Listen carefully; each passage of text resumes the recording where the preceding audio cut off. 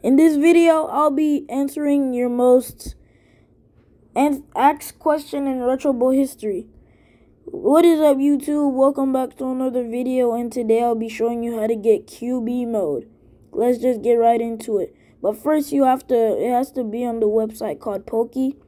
So first, what you want to do is left click out of the Retro Boy screen, click like the two lines on top, and then click applications.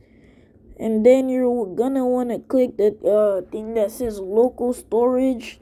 Click on that, and then you're gonna see something that says 806E2242, and then you're gonna left click on the save game, click out of it like that, and then scroll down until you see QB mode. I'm gonna scroll down until you see QB mode. Click out of the blue thing and then just scroll until you see QB mode and make that a 3. You have to make that into a 3.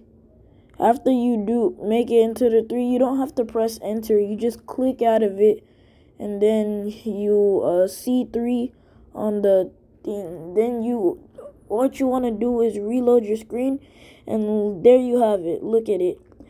You have something called life. You have your own condition. You don't have other things you have. Like and subscribe. Peace.